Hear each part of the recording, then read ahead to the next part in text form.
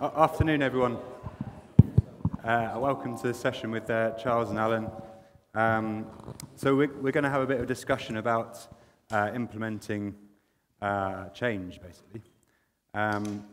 So from my personal story, I'm a farmer down in Hampshire.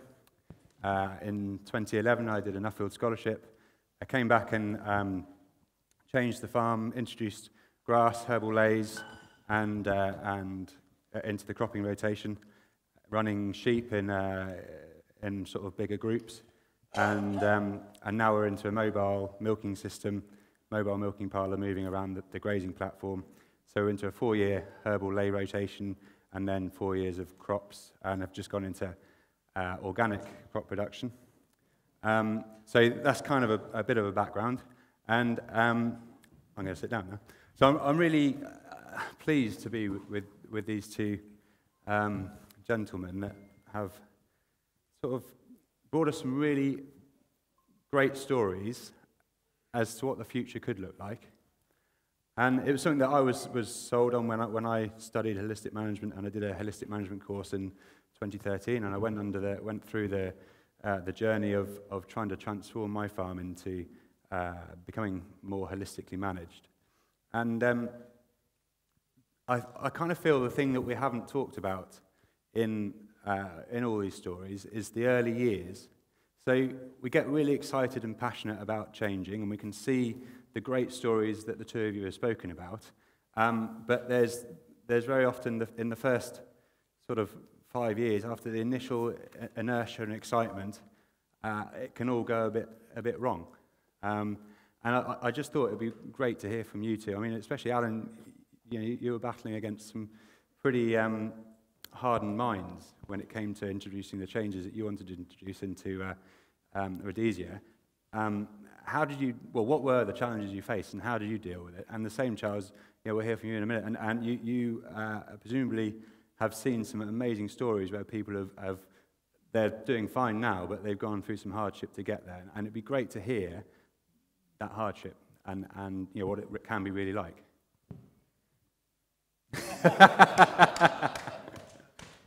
Go on, Charles. I'll defer to Alan's request, and it's an honour to be with you, Allan. And thanks, Tim. I guess in Australia we call an expert a drip under pressure, and I'm an expert on making mistakes, and that's a bit where all my major learning has come from. So we were a traditional grazing operation, and as I mentioned in my talk yesterday, it was a 5-year drought in the early 1980s when I saw my resource. We had a merino genetic business, a major income, selling 300 or 400 rams across Australia. And I saw that as the one I had to defend, and I ignored the landscape because I didn't understand ecological literacy. So that was my first big lesson. We ended up with a big debt, and really damaged our landscape. And there was no holistic management approaches around at the time, even though I'd trained in the early 70s in the first course in Australia on holistic thinking. There was nothing like that at the time, and so I didn't really do my first course until 1993-94. And as you often do in that situation, the light bulbs come on and you rush in with great enthusiasm. And so I made all the classic mistakes you make in that process. I raced around building water infrastructure in the wrong places, which caused erosion because it wasn't well designed. Put fences in the wrong place. Was running 2,000 or 3,000 sheep in a mob and didn't spend the time of quiet stock handling to get them. So I damaged a lot of fences.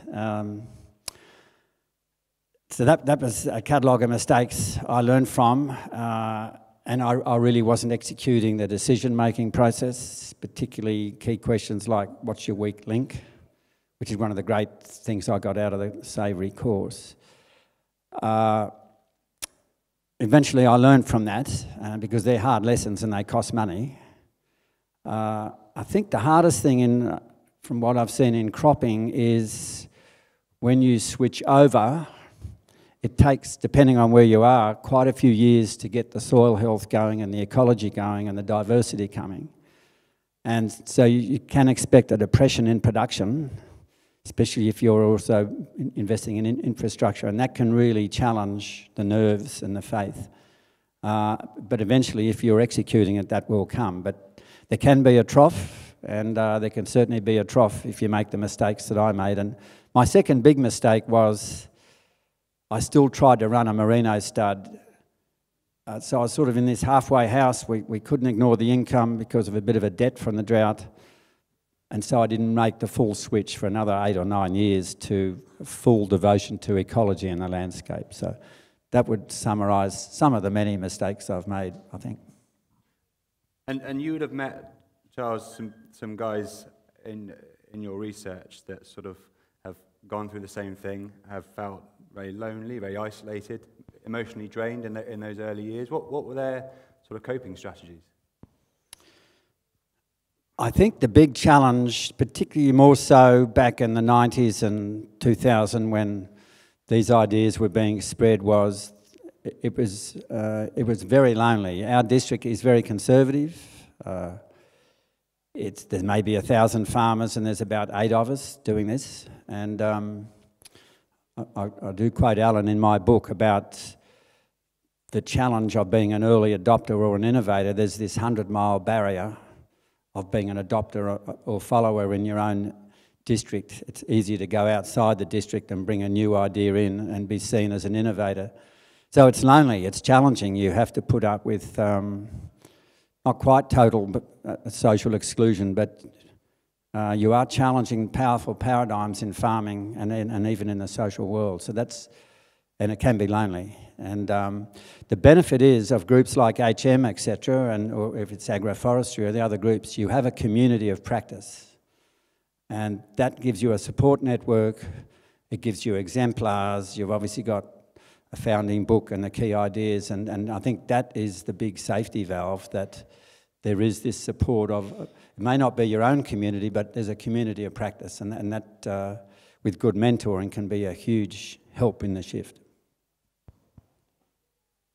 Allan? I don't know, you got me casting my mind back to your original question to the beginning. It can get lonely. As we used to say, the banana that leaves the bunch gets skinned. And nobody warned me as a bright-eyed, bushy-tailed young scientist leaving university. Nobody warned me that the greatest crime you can commit is to actually discover something new. The rest of your life will be a fight and a struggle. And that's been the case for everybody who's ever done so. So it's long.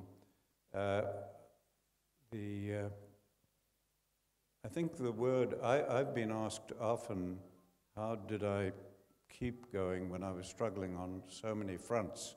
Because I was struggling militarily with new thinking, politically with new thinking, scientifically with new thinking. I was just changing caps because poor land means poor people, social upheaval, war at the end of it. And so I was living with that. And many people, that would be many different jobs.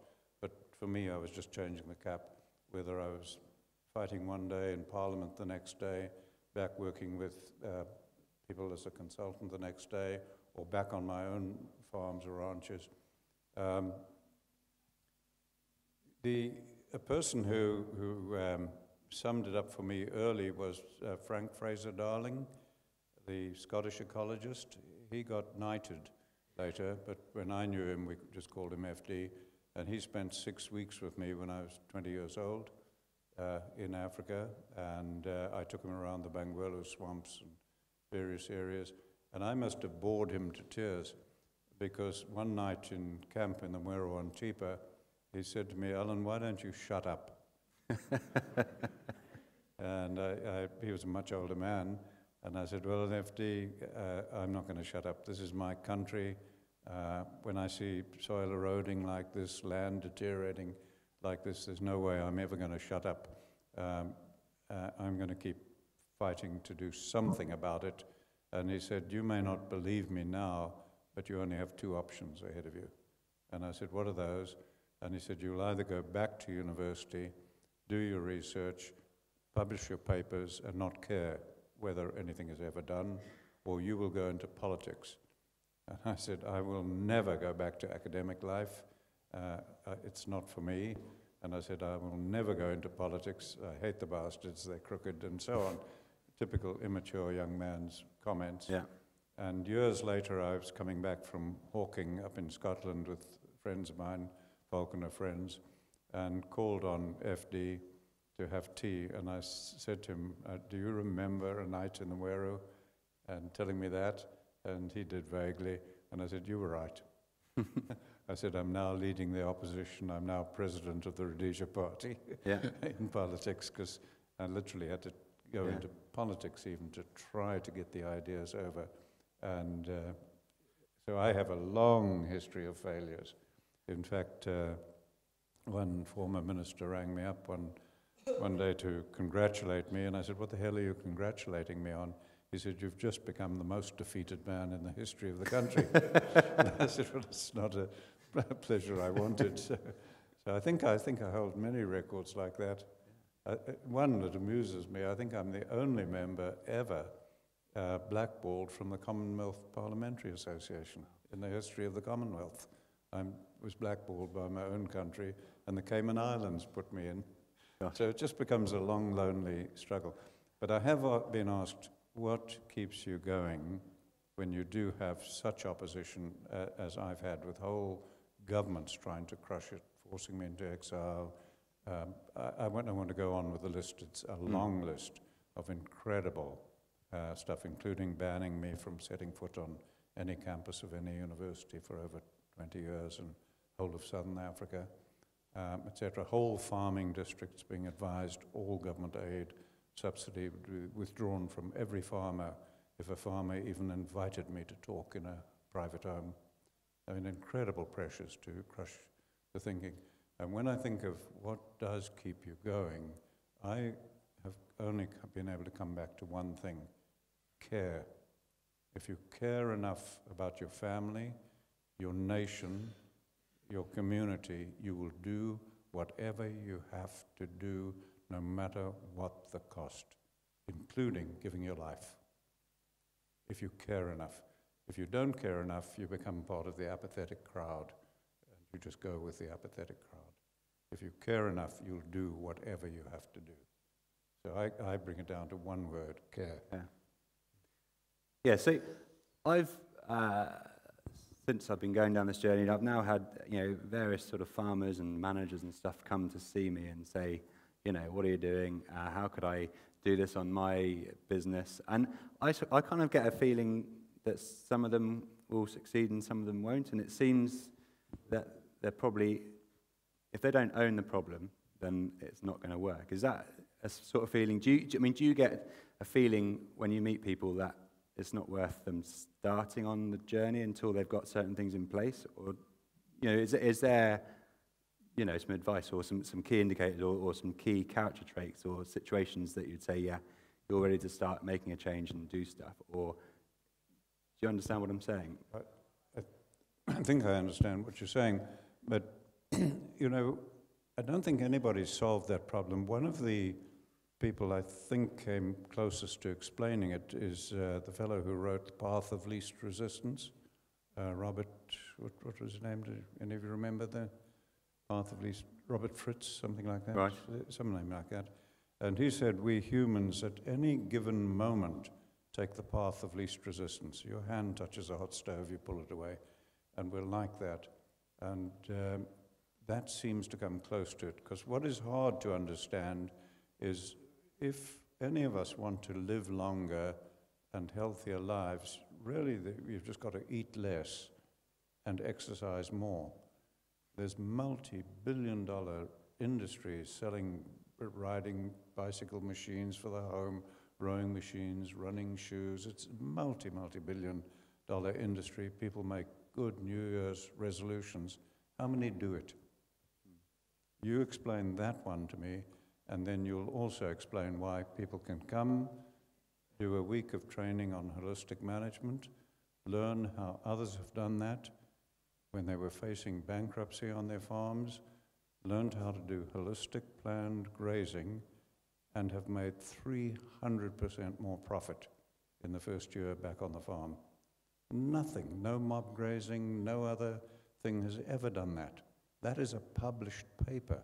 And I thought when a paper like that is published of a study of the earlier adopters across the whole of the United States, I thought every farmer will latch onto that.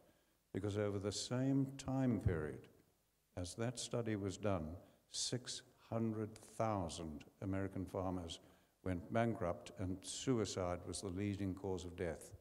Wouldn't you think if you guys if you were facing that situation and you read of people who'd done a week of training in a new way of thinking and they averaged 300% profit in those same markets, wouldn't you think everybody would do it? Almost nobody did it. And Charles, that paper is hardly ever cited by any opponents or anyone. So I don't understand these things any more than you do.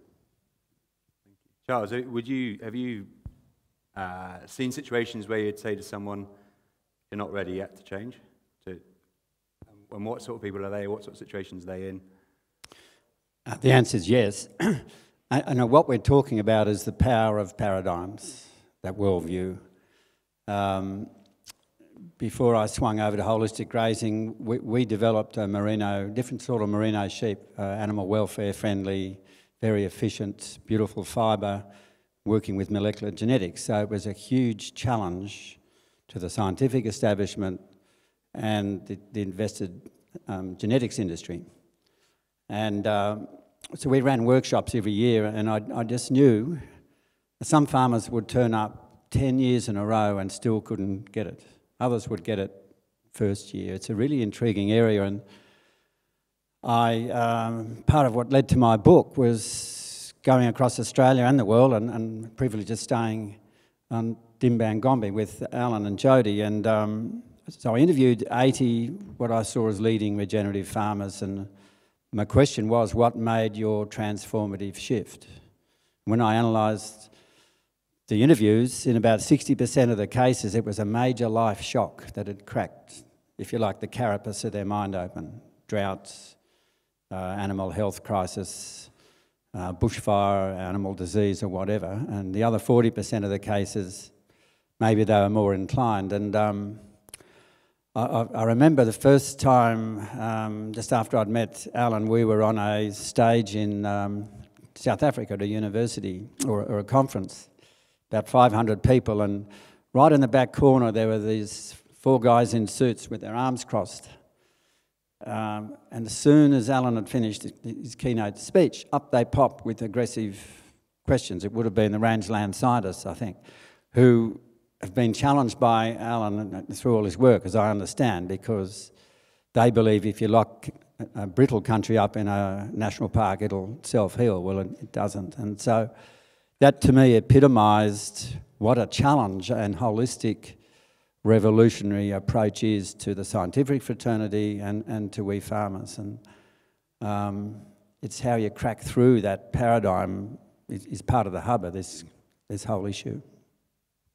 So they've got to be open to it. The paradigm's got to be open to being shifted, effectively, is what you're saying, before it's worth them going down the route of changing. And some people are more that way inclined, and also a lot of our education is more reductionist.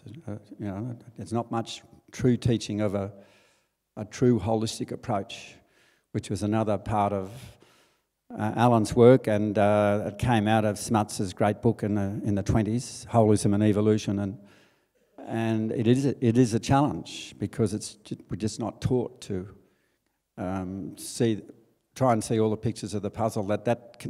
The sum of the parts is actually greater than those parts. That sort of idea of self-organising systems, and rather than a reductionist approach with, if you like, simplistic solutions to it. So I'm telling this guy to suck eggs, but it's not a simple process. Yeah.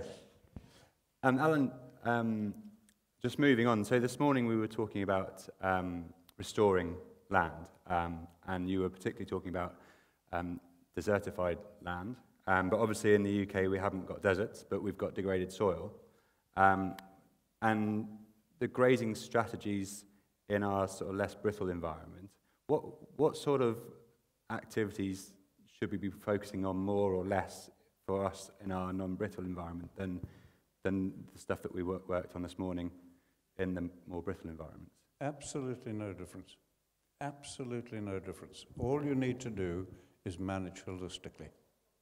And that's identical whether you're working as a single person in a town, not having any land, just managing your life, or if you're a big company, or if you're a farmer anywhere in the world.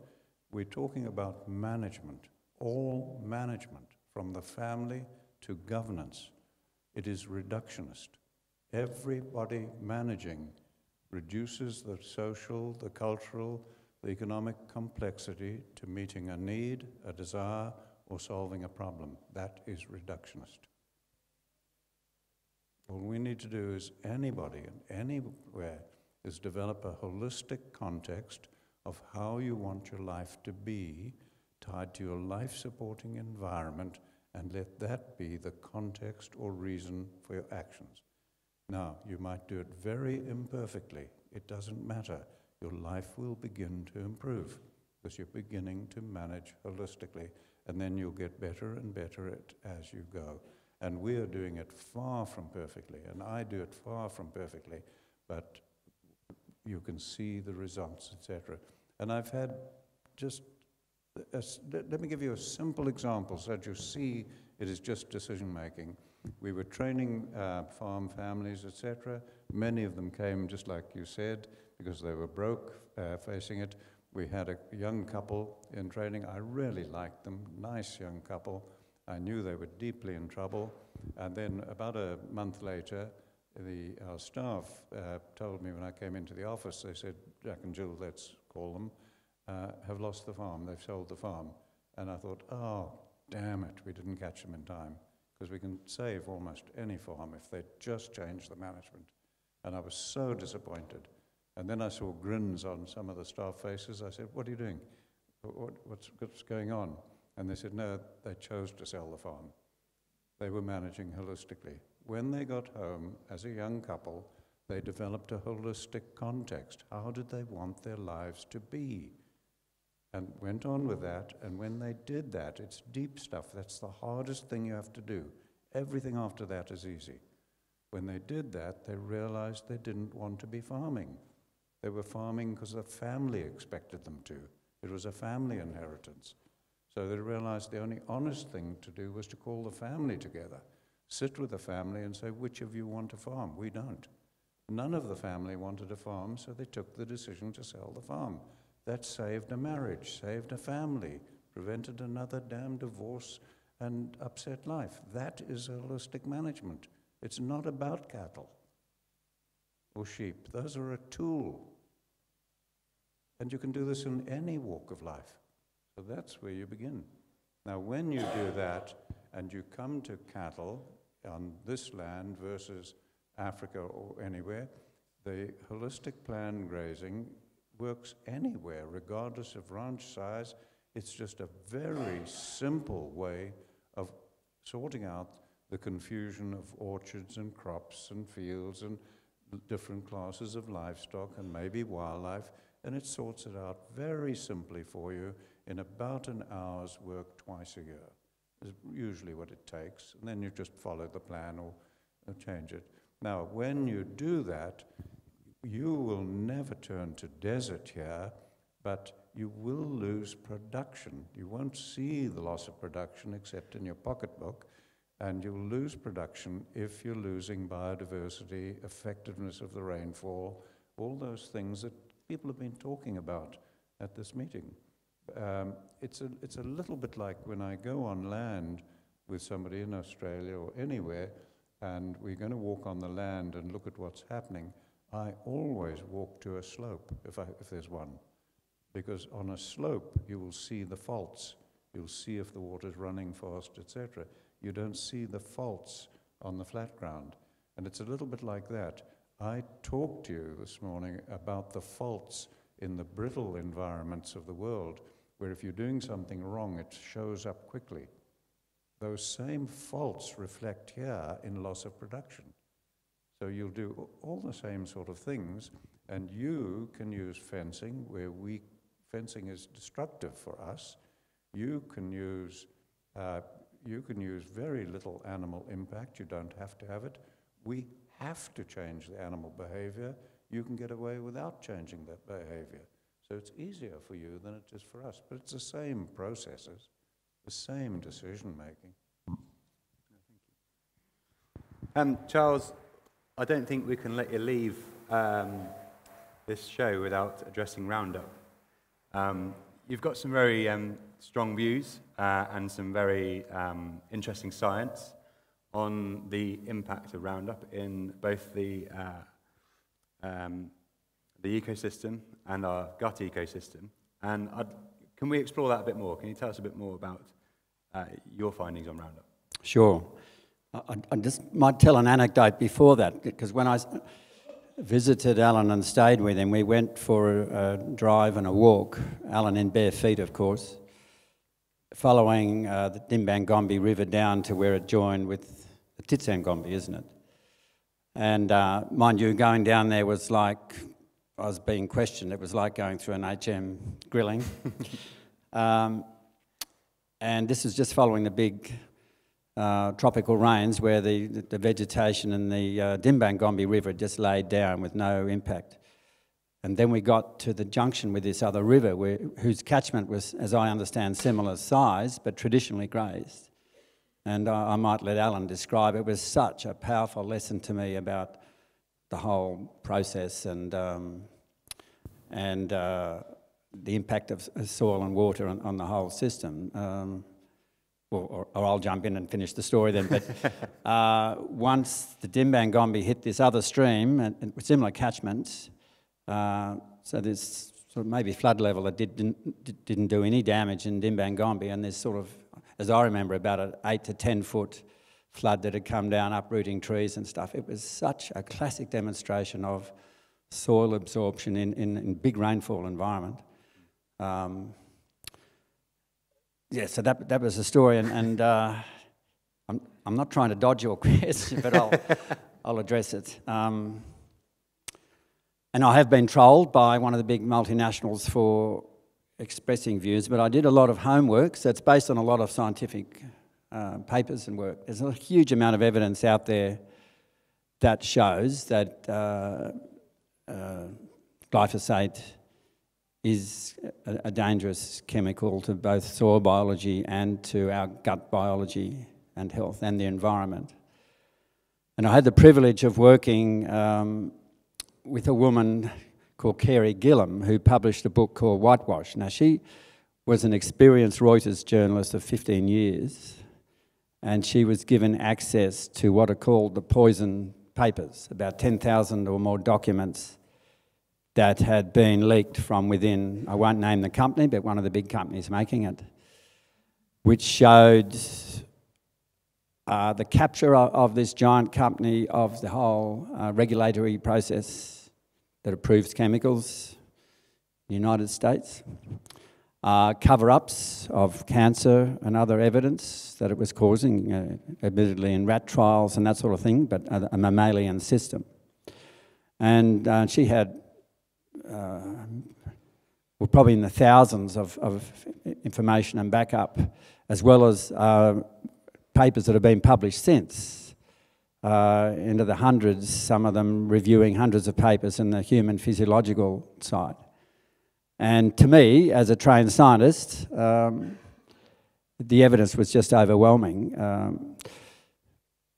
that it is damaging. And it's damaging because anywhere in nature which has evolved, co-evolved with its systems, particularly to do with mammals or ruminants in that system, we are co-evolved to use the nutrients, etc., out of that system. And you put in a man-made chemical, it is a high probability, because we're not adapted to it, that it could cause some sort of damage. And the evidence to me is overwhelming that we should not be going near glyphosate. And I said yesterday that it could be that the Silent Spring 2, the next DDT, and I stand by that.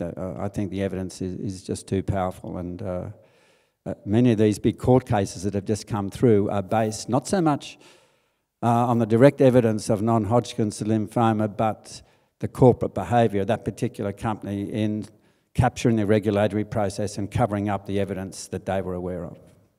Yeah. So, I guess some of the people here and in no-till, they hear they hear the argument about Roundup, and they say, well, yeah, but all chemicals are going to have an impact. But let's look at the greater good that we're doing with zero-till, the increase in worms, with the increase in perceived soil function, the greater water infiltration, all that sort of stuff. So how can Roundup be? How do we square that? What do we do? Yeah, I'm not saying it's simple. It's probably not black and white. We need a phase-in period. I guess I'm using what's called the precautionary principle. If there's evidence that's telling you that there's something dangerous and potentially damaging, in time it should be phased out. And we now know, and I'm no crop expert, but I've seen a fair bit. We now know with multi-species cover cropping and some of the good biological innovations in Australia and America, alternate systems, that we can replace the industrial inputs with biology and keeping ground cover and ruminants in the system. So maybe not in every case, but there's enough evidence now, and we're only on the cusp of this accelerating innovation. I would be confident that, just for example, just say European Community banned glyphosate in the next 4 years when it's due again, or the court cases in America tripped the USDA and others to ban it. I don't think it's going to be the end of the world. The alternatives are there, and it may trigger a whole new innovation cycle. But, I'm not saying we ban it tomorrow, because people are dependent on it at the moment and it needs a phase-in period. But I could be called controversial, but I'm just acting on the evidence that I've really looked at. Yeah. Allan, with your holistic management head-on, maybe we could go through a decision-making process as an example of how it could work. How could we manage without Roundup? Let's just have an example of that, if you don't mind. You'd manage perfectly easily. Don't even bother to ban it, just change the policies. And farmers will stop using it in their own self-interest.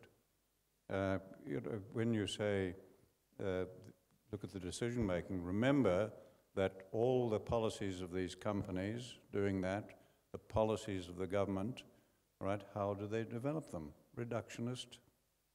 And we know that is the cause of global desertification and climate change. That is the biggest threat to humankind we've ever had. Just change that. Change the cause. The rest will sort itself out. So if you had any nation like this developing all agriculture and agricultural companies working within the policy that was in a national, holistic context, what the people of the country want: clean health, nutritious food, stable families, etc. Like I read out yesterday when I used an example of a holistic context. When that is the context or reason for your agriculture and agricultural policies, you will find the companies themselves will stop it. They're poisoning their own children, they're poisoning their own grandchildren. The shareholders who are all making profit on poisoning everybody, they will want it stopped. It's a consequence of reductionist management. That's what you're looking at. So you would find very quickly, the moment any nation manages holistically in the interests of the people of the nation, right, you'll find that things like feedlots, these big feedlots with animals, will be illegal. You won't be doing them. Clearing forests in Brazil to put livestock in there, they won't be doing it. That's just stupidity. We're looking at lots and lots of just institutional stupidity. that I talked about yesterday. Remember, institutions, companies, churches, all these religious organizations, universities, none of them behave like a human being behaves. Heed the research. There's good research that shows that. These are wicked problems we're talking about. So if you want those things solved, do you ever hear me arguing about these chemicals? Do you ever hear me arguing about carbon in the soil and things like this? I don't. I just keep focusing on what matters, address the cause. Because if we keep arguing practices, we will be arguing practices for the next 100 years. The youth of today don't enjoy the luxury of another 100 years of such institutional stupidity. That's where I would say to you, just focus on one thing that nobody can argue against. No university can argue against you. No scientist can argue about it. Just start insisting that your policies in major environmental organizations, government, etc., be developed holistically in a national, holistic context. And all of these things we're arguing about will fall aside. That will happen because you'll be addressing the cause. And until you address the cause of a problem, you have no hope of solving it. So as long as you keep on addressing and arguing the symptoms, the chemicals we're producing, the bad practices in mainstream agriculture, blah, blah, blah, you'll just have argument amongst people while we're all continuing to cause the problem. We're all continuing to cause it until we change. I hope that helps. It doesn't just confuse. I think it helps. I think it sort of brings home to me the importance of understanding what our own holistic context is and our own sort of, depends which language and from where you call it, whether it's holistic context, vision, mission statement, whatever it is. But I think knowing where it is you're trying to go and what you want out of life is so important personally, and as you say, institutionally and everything else. Trying to get that down on paper, I found that to be a huge challenge to try and, well, even work out who it is I should be consulting with to get that holistic context for our own business and our own sort of way of life, and then getting other people to actually see that that's an important feature that needs to exist in their lives. And I've found that to be a massive challenge personally. So why I believe in it, and think, yeah, we must have a holistic context written down or a goal written down. Then trying to get the group of people around me to get on board with that. That's been my massive sticking point. Yeah, don't confuse a holistic context with a goal. Don't confuse it with a mission or a vision, because it's not.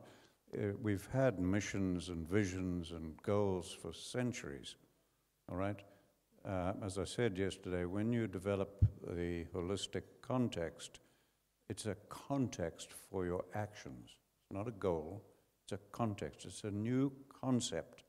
That's what makes it new. It's not in any branch of science. It's not in any branch of philosophy. It's not in any religion in the world. We didn't know what we were looking for. We couldn't get consistent results. We were getting inconsistent results. And bit by bit, while I was working with 2,000 scientists over a 2-year period, bit by bit, it fell into place until we had the holistic context idea, and then we could guarantee results and get consistency. So none of us knew what we were looking for even. We were just trying to learn how to manage complexity. If you read Rebecca Costa's book, The Night Watchman's Rattle, she describes how past civilizations failed, not just because of their agriculture, but because their societies could not deal with the complexity of rising population and deteriorating land. So they turned away from their equivalent of science, to human sacrifice, etc., and they shelved the problems for future generations. Exactly what we're doing on a global scale today, going to more and more religious conflicts, etc., in America turning away from science even, and we're shelving these problems for future generations. So what caused failures all around the world of civilizations, we're now just repeating on a global scale. So, really and truly, we just need to understand that all we need to do is address the cause. It is that simple. That just means learn how to do that. Now, if I was describing to all of you how to ride a bicycle, you've never seen a bicycle, and I'm trying to describe how to ride it, it would get more and more confusing. And the more questions you ask, the more confusing it would get. If I just had a bicycle here and you came out and you rode it, you'd all say, oh my God, that's common sense. The commonest reaction I've had for nearly 50 years of people learning to manage holistically is, oh my God, it's just common sense. You would all learn it so quickly if we just did it. If you just had somebody in the house or close to you who could just begin doing it. Don't talk about it, just do it. Just develop a holistic context of how you want your life to be and start making your life decisions in that context. And then you can learn, there are 7 little questions that help you keep on track, and you can learn to assume you're wrong if it's a new action that's never been taken. Those are simple ideas. That's it. Charles, have you got a holistic context, and have you got some insights into that? Well, other than in totally agreeing with what Allan said, I guess I had having done holistic training, etc.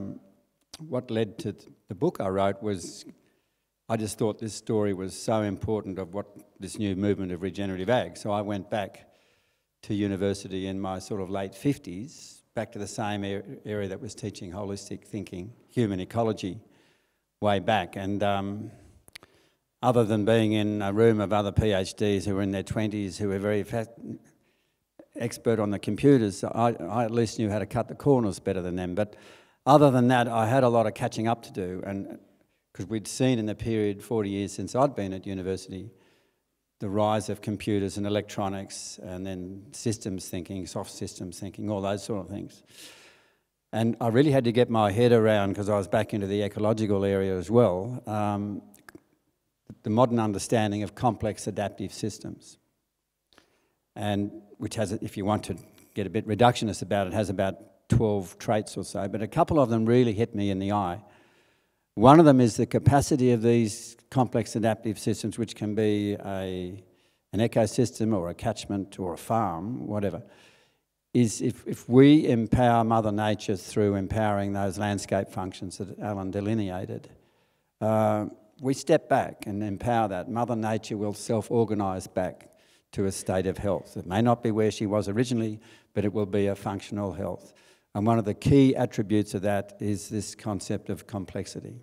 And being comfortable with encouraging complexity and not understanding it all, I think dovetails into the stuff that Allan is talking about. It's being comfortable with enabling things and not fully understanding it all, but encouraging those big concepts like self-organisation and complexity. And to me, and Allan might shoot me down, but what I like to think on the way to being a holistic thinker, that sort of gels for me, and from that then flows the principles. And if I could build on what Charles is saying, I'm just trying to use this as a teaching moment. Be careful of thinking holistically or taking a holistic approach, all right? It's a little bit like pregnancy. Have any of you women tried to be a little bit pregnant or to take a pregnancy approach? It doesn't work, okay? We would be arrogant if we thought we were the first people in history to think holistically. There's lots of evidence that past people did. Charles used examples of the Aborigines. 50,000 years with only stone tools and fire. So learning to manage to the best of their ability. Now, that still turned a whole continent into a fire-phobic vegetation. All right, so we've never had a noble savage. There hasn't been one. We have damaged the environment throughout. Now, if we're going to look at, say, Native American Indians, apparently they tried to think 7 generations ahead before they made major decisions. If you look at early societies in Africa or anywhere, they had taboos. We didn't have laws and regulations. What do you think taboos were? They were human experience to guide future generations onto what wasn't wise. So we've got lots of evidence that people were far in advance of us in thinking holistically, trying to take a holistic approach. It didn't help them. There was no noble savage. On every continent, they damaged it enormously. Why? Because at the end of the day, you have to actually make a decision. Remember I said yesterday, peeling the onion? And when you peel the onion, all tool-using animals use the same framework. So if I was to go on today, I would show you that a baboon is using exactly the same genetically embedded framework as the most sophisticated team of scientists engaged in space exploration. They're using the same framework. It's just genetically embedded in us. That is what we need to address. And again, I'll stress, the easiest to just do it or to start with simple examples. Everybody's trying to complicate it too much. I've had people come through training 2, 3, 4 times, as you describe. It's a paradigm, they can't get it. And if they repeated 10 times, they'd never get it. I've had people come, and in the first hour, they've got it. Now, for whatever reason, I don't know what it is, but women and children grasp it much more quickly than men. Men really grapple to get it. So that's okay, just work as families. Get the women to help you in it, because they're grasping it quicker than men. But at the end of the day, we do need to change there. And maybe just think of starting with simple examples and then saying, okay, I've got that, now I've got the paradigm, now let me add to it.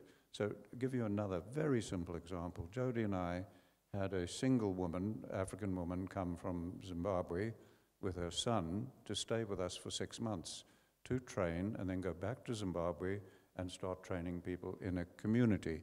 And she said to me one day, Allan, couldn't I do this in my family? And I said, of course you can. And I'll help you if you want to get started. So I sat on our dining room table after one of the training sessions, and I said, no, it's just you and your son. You've got a job, and that's it. You're not managing land. So develop a holistic context. And I helped her. How do you want your life to be, educating and raising your son? What will the environment have to be like genetically? Clean air, clean food. You're not managing land. What will your behavior have to be, because we include that in it, if people are to employ you and you to be, people to be loyal to you, etc. And there's zero how to do it, no prejudice allowed. It is a new concept. She got it, and I said, now just begin making your choices in life and everything towards that. And about a month later, she came to me so excited. She said, damn it, this works. And I said, what happened? And she said, I took my son, we went to the supermarket shopping, I had my shopping list, we went around with one of these carts, we filled it with all the things I wanted, it was on my list. I got to the checkout counter and there were 6 people ahead of me, and she said, I had to wait. While I was waiting, she said, I thought of my context for my life and with my son. And she said, I looked at my shopping list and I saw need, desire, need, desire. She said, I sheepishly went back and put half of it back on the shelves. We didn't need it, didn't really desire it more than I desired this way of life. That is holistic management. And she was as excited as can be. So just begin as simply as that. And then say, okay, now I've got the idea. Now let me go a little further and get some training and so on. Or start some self-help training. But it literally, remember, you can't be a little bit pregnant. You taking a holistic approach isn't going to help. Thinking holistically isn't going to help. It might be great, but end of the day, the rubber hits the road where you make decisions. Any level of management, from the family to governance. I wouldn't even dream of being back in politics without holistic management. Wouldn't dream of it. There's not a single politician that knows what to do in managing any policies. Terror, drugs, weeds, you name it. They don't know what to do. Thank you. I've got one more question, and then I promise we'll go out onto the floor and see what else we can come up with. But so between now and when you wrote your last book, and same as you, Charles, are there any conclusions that you would alter or that you'd remake that you'd like to tell us about?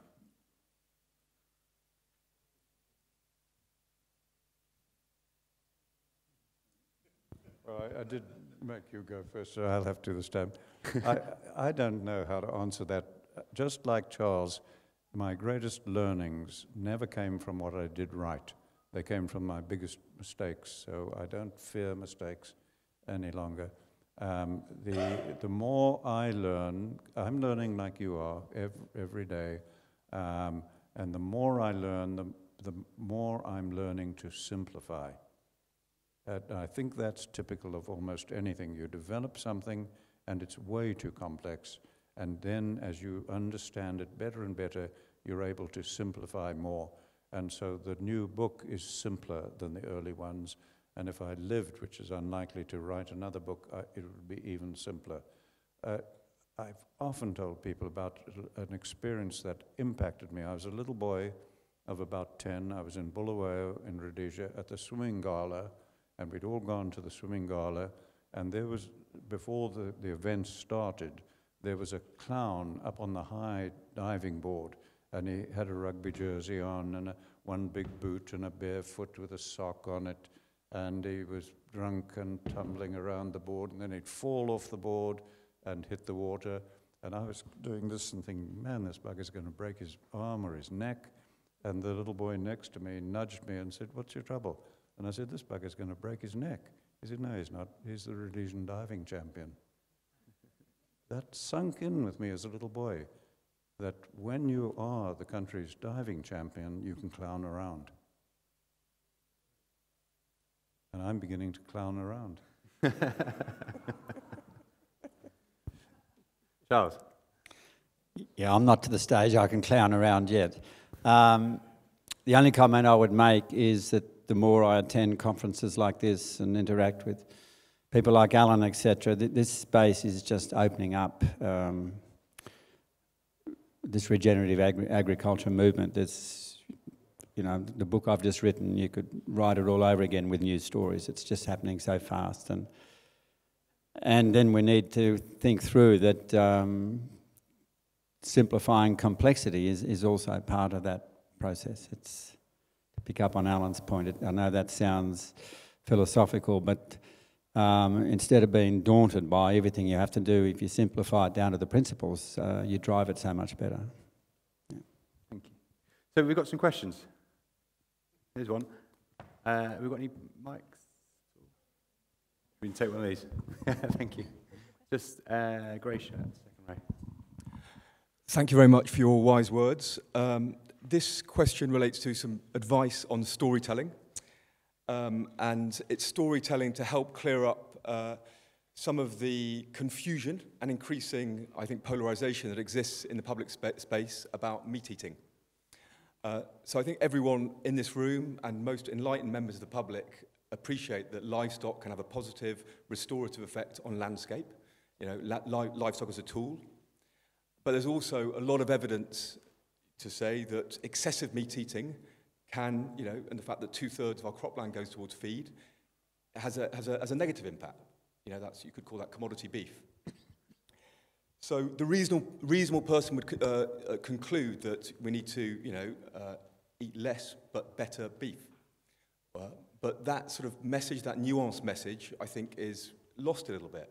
And it's become like, don't eat meat, veganism will save the world.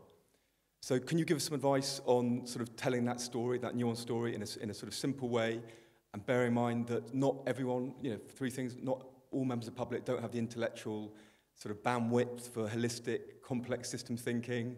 You know, there is also the attention deficit thing. You know, you've only got a little bit of attention for the public, and also implicit, I think, in that, you know, less but better, we have to pay more for our meat. So can you give us some advice on communicating those messages to the public? Come on, you've got to be first one time, Charlie. How to wade into the quagmire? I mean, it's a good question, and it's one we need to address. The first point I'd make, which Allan made again today, is that if we are going to reverse desertification, there's really only one way to do it, and that's with well-managed livestock in an holistic sense. So that's point one, and that's hugely powerful. And as I've said yesterday, animals in both cropping and grazing systems have the best solutions to both pulling carbon out and impacting human health in a major way. So the second comment would be that people's personal eating preferences is entirely their own decision. So I'm not going to pass judgment on whether you're a vegan or something. As someone who has a little bit of an understanding about evolutionary biology and that sort of thing, I would say, however, be cautious, because we co-evolved over that critical million years to eat meat, which comes off animals who graze not just grassland, but grasslands with shrubs in it. And if you look at the work of Fred Provenza, there's tens of thousands of phytochemicals in those plants that... So both for those grass nutrients and the vegetables from the gathering, we are hardwired in our systems, physiologically immune function, to have those things. So it seems to me a bit crazy to exclude them. So you're going to exclude things like heme iron that comes from a ruminant animal that is 10 times more absorbable, etc. The other side of this debate is that if we exclude meat, we're going to look at GM soy, which is hugely destructive, both given the chemicals in it, etc., of our microbiome, but environmentally, chemically, etc., etc. So I don't think there's been no depth of thinking in thinking through beyond the emotion, and maybe a bit of a fad in some cases, of the huge alternate consequences if we take this extreme view. And I'm always a bit sceptical of polarised views anyway. But as you can see, I think what Allan referred to, the feedlots, the CAFOs, as concentrated animal feedlots, as Michael Pollan calls them, I think they're unconscionable. And it's a weak point of the livestock industry for all sorts of reasons, not just the corn and the soy and everything that goes into it off those landscapes, but the animal behavioural cruelty and the methane going up out of the ponds and all that.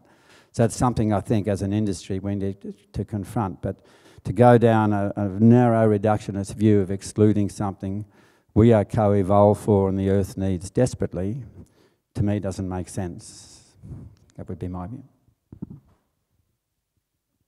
I think all this talk about, you know, vegans and eating less meat, etc., these again are symptoms of our present reductionist management, ecological ignorance of it.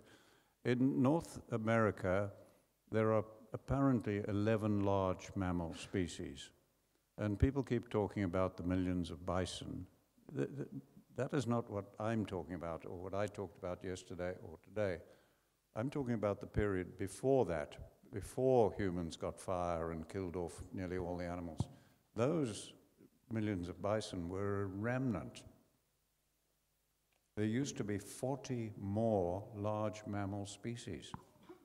Australia, you killed off 86%, I think, or 80-something% of the large mammals were killed off in Australia. South America was the highest. I think it was 86% of the megafauna was killed off. This world, when these soils and so on developed, was very different from anything we can even imagine today.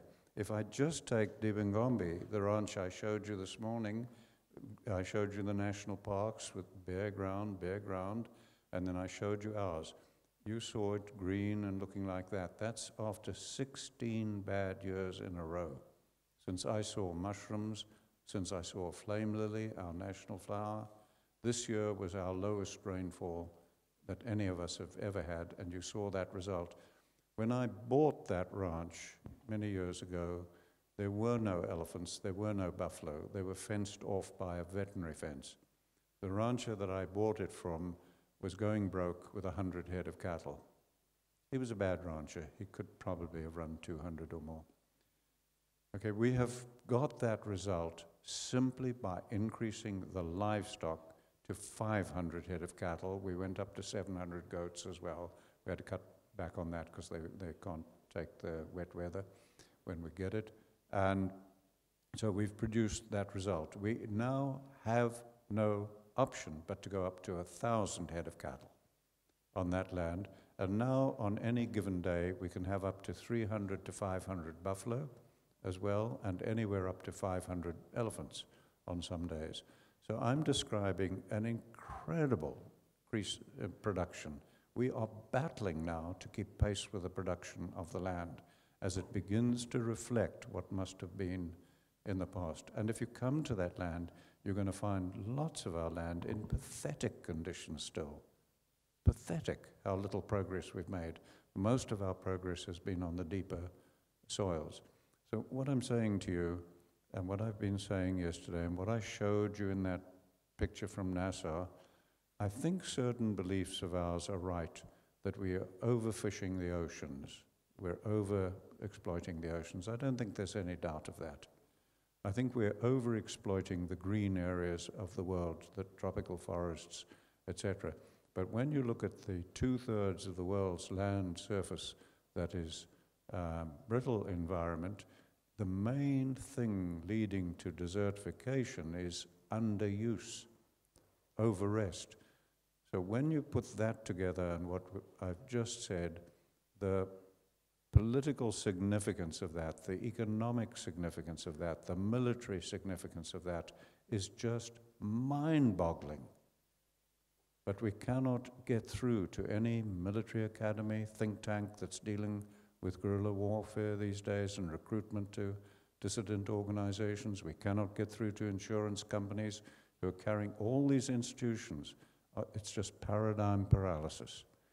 We've got to get through and break through with policy, and once one policy changes, I believe it'll be a ripple effect around the world. We will begin to tackle these things seriously. I often use the analogy with the Wright brothers.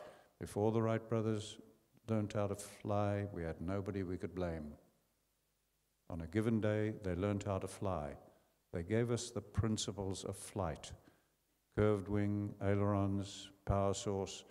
Within 70 years, we were on the moon. We haven't known what was causing desertification and climate change. We discovered what was causing it in '84. Think of it like Wright brothers learning to fly. You've only got to get the principles right and now start developing on those principles, and the human spirit will fly. But we've got to get that going. I wonder if I could just add to the point Allan was making about our loss of megafauna, which the last big die-off was 50,000 years ago, most likely overuse of fire and predation of slow-breeding animals by our indigenous people. And so, because at that time we had giant marsupial wombats, which are a bit like your badger, but if you can imagine an elephant-sized badger. And they were the ones that were wiped out. And so that's 100 kilos of dung per day by those animals. So the level of nutrient cycling, and we knew from browse height of existing shrubs, which were adapted to a high browse line, was extensive. And then they were wiped out within a matter of a few thousand years. So the level of ecological function and cycling went way down. That is now being turned around by the only method, which is proper holistic raise management of cattle. The level of that cycling and recycling of nutrients and the function has now gone up again. So that's the significance of this addressing of desertification process of this sort of HM approach. We'll just have one more question. I'm quite conscious of the time. So, just a really quick question. A really quick question. There are many very good farmers here selling directly to consumers. Charles and Allan, do you both have a good message or quote from each of you for for them to put on their websites to tell the consumers what you feel they need to know about the great work they're doing or the movement? I would just say, talk to Christopher there right next to you about the land to market program and consumers beginning to support positive results on the land with their buying dollars. That's the only thing I can think of off the top of my little head. And my comment would be what I made yesterday, that if people buy food off healthy landscape processes through these sort of farming systems, they will deliver and solve a lot of the modern health issues of our society, as well addressing some big planetary issues. So it's one hell of a story when it's done right. Well, Charles and Allan, I think that leaves me to say thank you very much for your time, honesty, and openness with this. It's been fantastic to sort of delve a bit more into some of the details that you've both spoken about over the last 2 days, and it's been really, really useful just to pry into that a bit more today. So thank you very much. Thank you, Tim, and thank you all.